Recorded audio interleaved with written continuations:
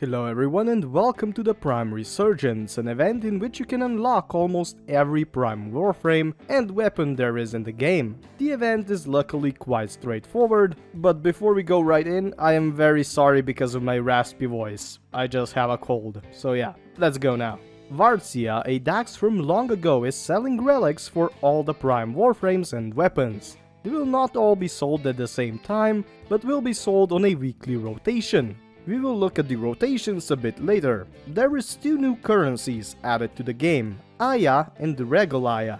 Aya is a resource that can only drop in Void missions, Plains of Eidolon, or Valis, Cambion Drift, and you can also get them from relic packs, from Syndicate and the market. I am not quite sure about the Steel Path relic packs though. The drop rate of Aya is insanely small, so yeah, I wish you a plentiful grind. You will be able to exchange the farmable currency called Aya for relics with Dax Varzia at Maru's Bazaar on Mars. The Aya relic exchange rate is on the screen right now. If you don't want any more relics but have excess Aya, you can also exchange it for ducats and some of the Prime Gaming customizations, sandanas and some other cosmetics, but sadly not all of them. There is also another currency, as I said, called Regal Aya, which you have to pay for, and with it you will be able to buy Prime packs, Prime weapons and Warframes, pretty much everything Prime, as long as it was in the Prime Access. You will, however, not be able to buy anything from Prime Access with the normal Aya. The Regal Aya is quite expensive if you ask me, but if you have money to waste, you can still do it.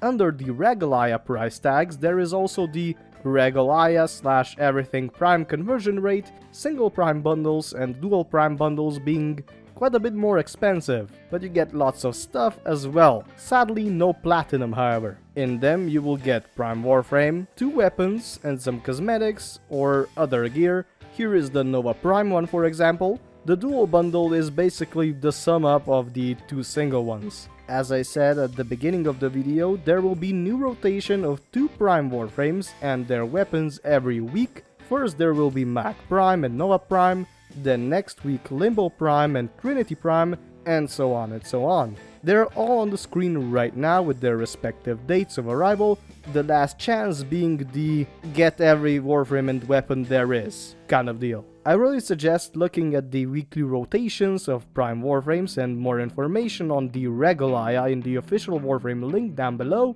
in the description, but I will talk about what I think are the most important bits of information you need to know.